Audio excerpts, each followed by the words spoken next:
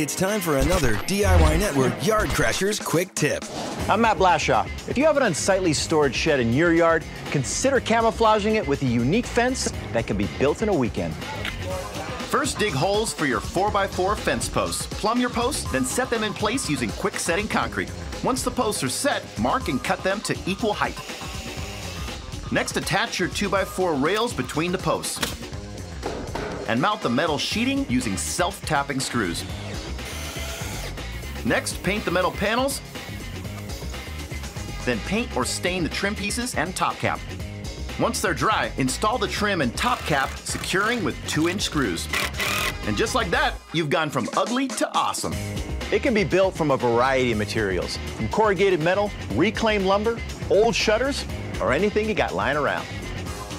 For all things home improvement, go to DIYnetwork.com 24/7.